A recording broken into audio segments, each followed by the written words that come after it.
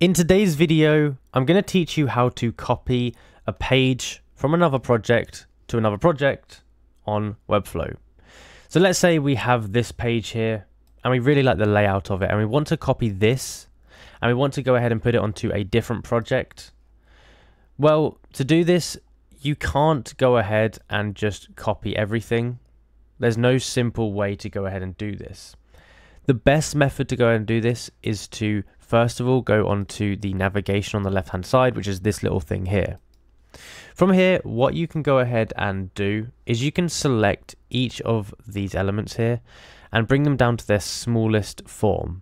So when the arrow is pointing that way, it means it's condensed. When it's down, it's not. Make sure they are all condensed like this.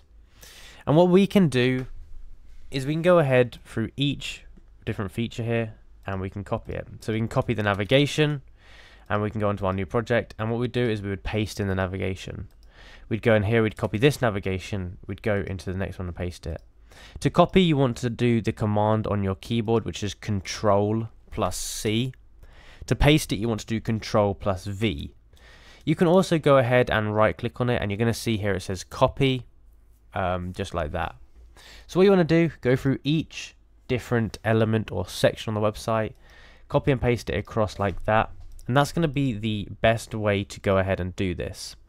It's obviously not ideal, you can't just copy the website straight across, which is kind of annoying, but also the fact that you can actually copy across little elements makes it a lot quicker, so you should be done in a couple of minutes anyway. But it's really as simple as that to go ahead and do.